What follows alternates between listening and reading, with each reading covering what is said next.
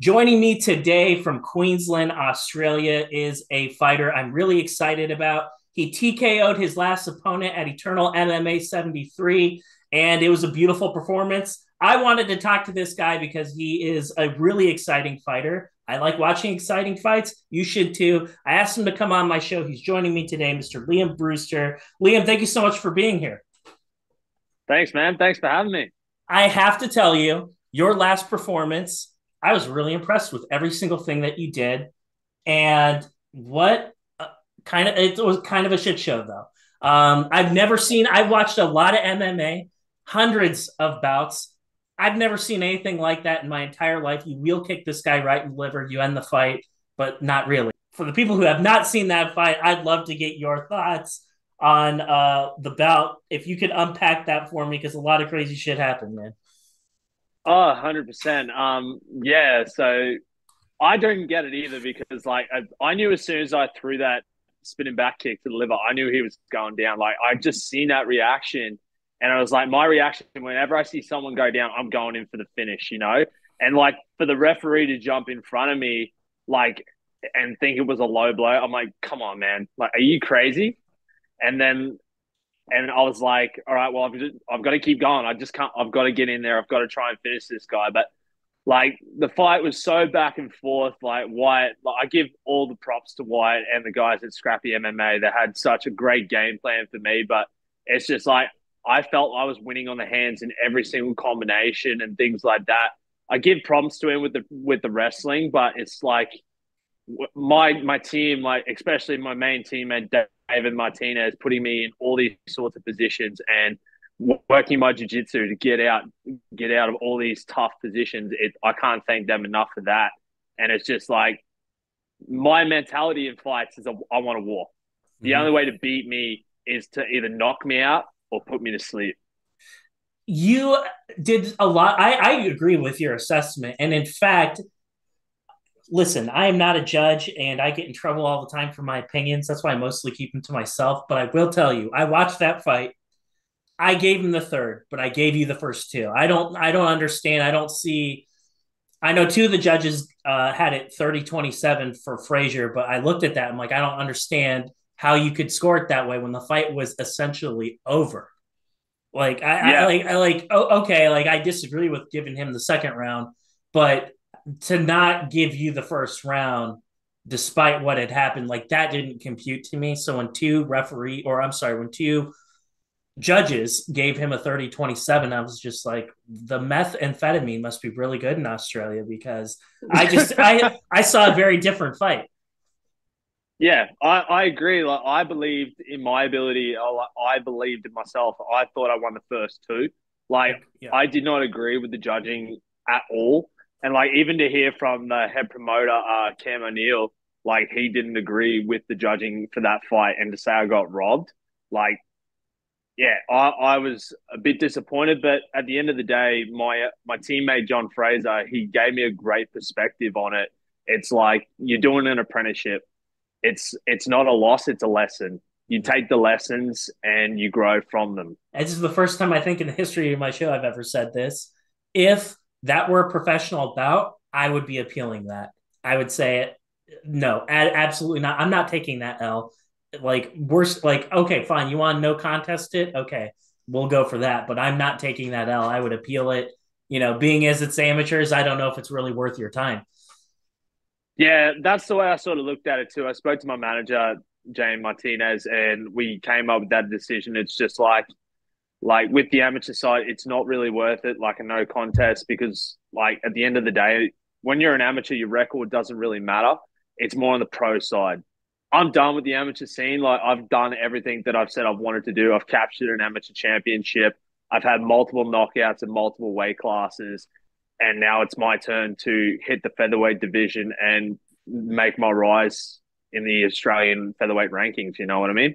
I think that's perfect. So, and that segues right into what I was just getting ready to ask you. And it was essentially that, looking back at your amateur career, you're now in like the athletic prime of your life. And I was just getting ready to ask you, like, hey, like, what more was it that you were trying to achieve before you end up going pro? And Sounds like you're mostly satisfied. You may not have gotten the result, but you're mostly satisfied with the performance. And did your abilities and what you were able to demonstrate in the last bout, is that was that somewhat of a driving force that made it to where you and Jane were like, yeah, it's probably time? Yeah, 100%. Like I've been coming to this decision for a while. It's like because with my job being a diesel fitter in the mining industry and like trying to take time off work to get ready for fights and things like that, where I'm not getting paid to fight, you know what I mean? And it's like it takes an effect, and it's like I want to start getting paid to fight, you know, like because I've got a livelihood, I've got a life that I need to pay for, I've got bills and things like that, and it's like if I want to get noticed, it's time to go pro. Like I've learned so much from my team at Ignite Martial Arts, and like we're always developing. Like you can see in our results in our team, like we've got multiple champions in every single weight class, and we've just had guys represent the country. We've had 4 team members represent Australia in the World Championships and come up with great results. And also we got Australian champions like David Martinez and John Fraser and Jamie Edidin. Like we're just we're just built different at Ignite, and we play that all into Ryan Dunstan. Like what he does for us and what he puts us through, it just elevates our performances. Speaking of your gym, is Aaron Parmley, is he like as funny in real life as he is on Instagram? 100%. Oren is probably one of the most funniest guys I've ever met in my entire life, and it's the same with Lonnie Philly Mahala. Like those two are just one of a kind. Like they're like just what they do on Instagram and how they are in the gym. It's just like it's so entertaining, and just like watching them do their funny shit.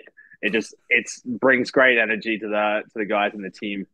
Never talked to him in my life, but I saw the things that he was putting up on Instagram, and I'd laugh like almost every day. So I just started like sending him funny shit like randomly one day. So yeah, never really exchanged words with him, but yeah, we go back and forth sending each other like offensive memes and shit. I think it's funny. I tell you what, man.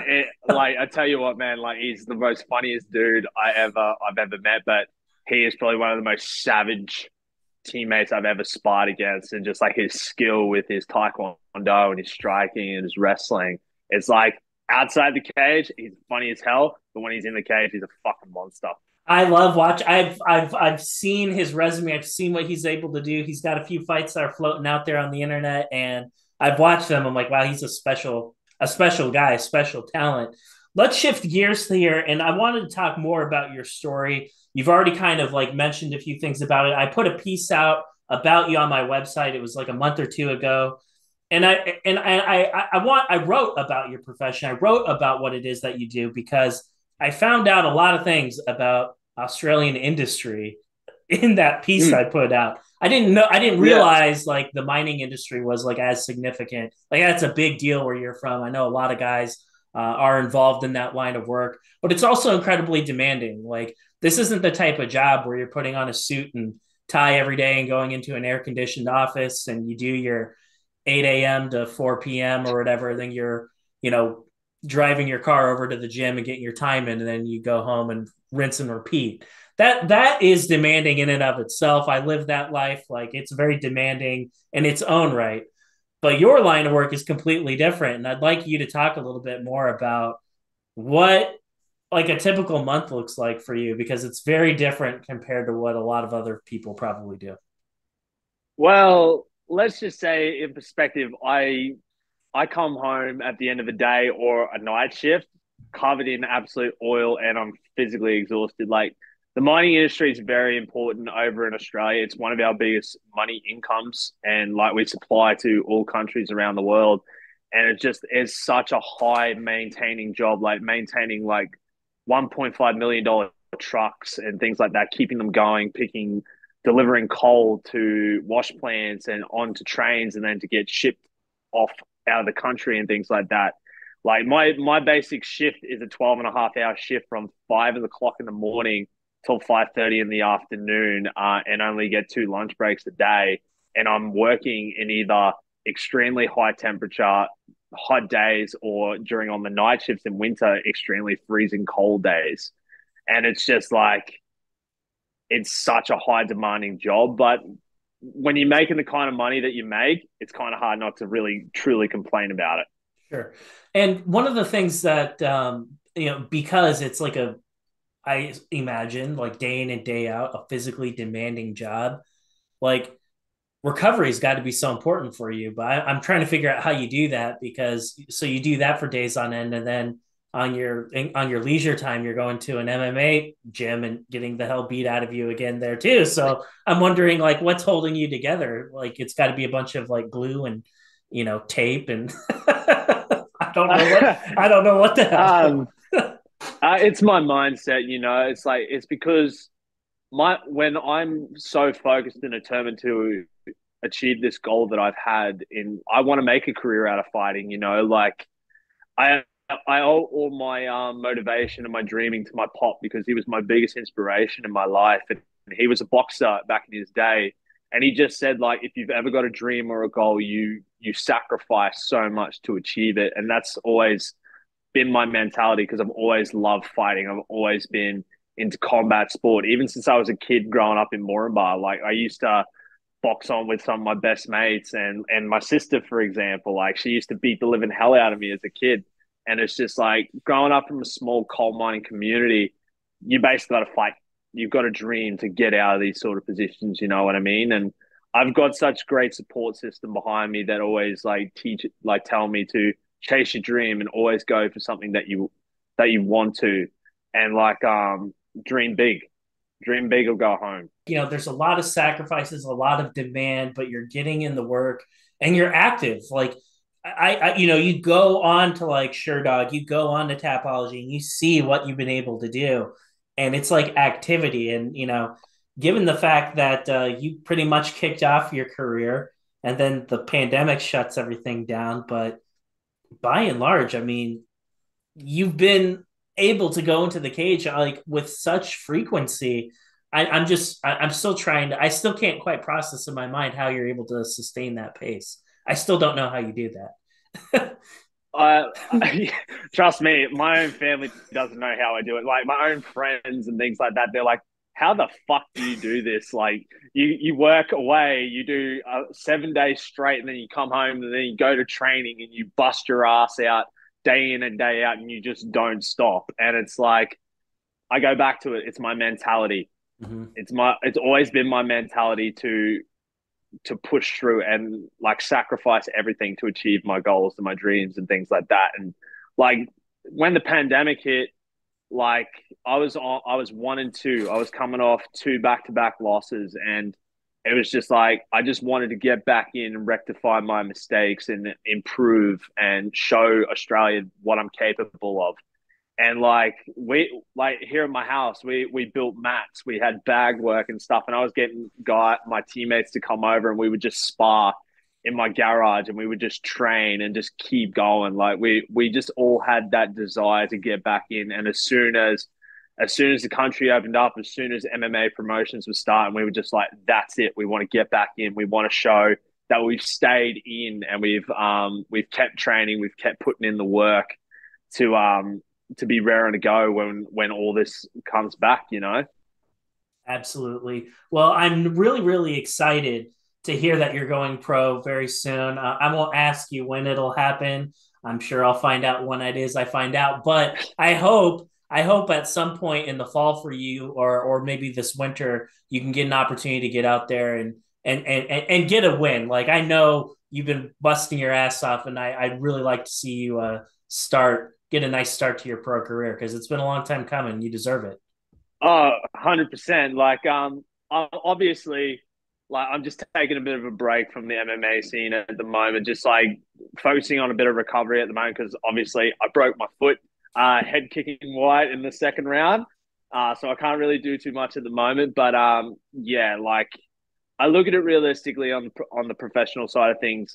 David's the Australian lightweight champion, and it's like the lightweight division's always going to be there. But when I look at the Australian featherweight division, I look at that's got some real good studs that I know that I can go up against. Like I was getting ready to when I beat Wyatt, I was actually getting ready to call out Josh Kuhne because Oh wow. that's a guy that really excites me. It's like even though he's got a little bit more experience than me, it's just like it's a must-watch fight. You got two guys that are stand and bang type fighters that are going to come forward and wanting to scrap. That's entertainment. Is like when you watch me or you watch him, it's a must-watch fight. I think you're a must-watch fight, no matter who it is that you're fighting, because you're there to entertain and you're there for one thing and one thing only, and it's like I'm here to end the fight. And what's not to Damn like straight. about that? I love that. I love that. Like you have that killer mentality, and that every single one of your fights are exciting to watch. Yeah. Like as I Everyone. said to you before, as I said to you in our article, is like if there's any UFC fighter or any fighter around the world that I sort of mimic their mentality, is definitely Justin Gaethje. Is like you go in there, it's a war. You live Yeah, for the war. You live for the chaos. Like I love the chaos that the cage presents, and like when you hear the roar of the crowd, and when you walk out song, especially my walkout song, it's like you can't not help like just loving the energy and just ready to get in there. You know what I mean? absolutely. Well, I did want to ask you one final question, Liam, and it's simply this. I think about you and I think about a guy that has moved heaven and earth to compete for with the frequency that you have. A lot of bouts. You've been on losing streaks. You've been on winning streaks. Like you've given up so much to get to this point, and now you're getting ready to like flip the script and move on to like this next chapter in your fighting career. And I know that you have young guys in your gym, but like pretend like you're 18, 19 years old, fresh out of like school, and you look at the amateur scene and you're just like, I want to do that. That's freaking badass. Like I want to do what that guy does. Like when you think about all the things that you've learned, like from being that like young 20 something guy to now here you are almost 30 years old, like for anyone that's looking to like kind of get into this and like get onto like the amateur scene and just start getting started on Eternal or Hex or whatever the case is, like what would your advice be to some young kid out there that sees you fight and is like, man, I want to like knock people out like this dude? My advice to me is like just go for it, man. Like obviously, like I my advice is if you want to do something in your life, don't let anyone stop you from doing it. Like the first 6 months of doing MMA, it's hard. Like getting the foundations is always the hardest part. But once you find that skill that you find that's improving day in and day out, you just fall more and more in love with the sport. And also too, the guys that you surround yourself with, the guys that are in the gym that are teaching you, that are training with you, you feed off their energy, you know what I mean? So it's like just that first initial step coming into the gym and actually saying, I want to give this a crack.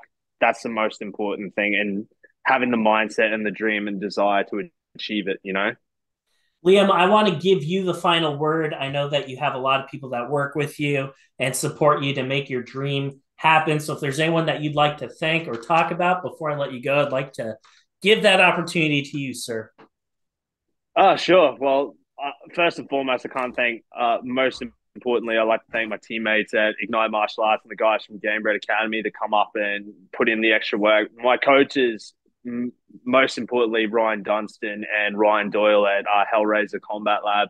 The things that those two guys do for me and put me through, and they never give up on me. That like I can't thank them enough for all their support, especially when I'm away working, even just messaging me things to work on and stuff like that. It's like, and they bend over backwards to help me and improve on every aspect. Also, my manager, Jane Martinez, what she does for me behind the scenes, like getting me fights on Eternal and checking in on me, like putting up with my weight cut complaining and stuff like that. The things that she does is I couldn't do this without her, and especially my family. Like my mom and my dad are my biggest rocks and support systems. What my mom, like I've had my mom in tears watching me fight, but like it's like I couldn't do it without them. And just knowing that they always love me and support me, and no matter what I choose to do in life, they'll always back me in everything. Liam, it was an absolute honor to have you on my show. Heal up that foot, my friend. I want to see you back in that cage very, very soon. I will put all of Liam's contact information, where to find him on social media. That will be in the description of this video. Make sure you guys check that out. Also, make sure you're following his gym because I like a lot of people from that gym. I'm probably going to have more of them on my show very, very soon. Ladies and I'll gentlemen, make a suggest. I'll make a suggestion. Get Jake Piper on your show, man. that kid's going to be a future world champion. I'll tell you that right now. All right, perfect. Well, I will go ahead. Liam just made the call out for me. I'm going to call that dude out. He'll be on my show very, very soon. Liam, thanks for being here, man. Thanks, man. Thanks for the opportunity. You take care.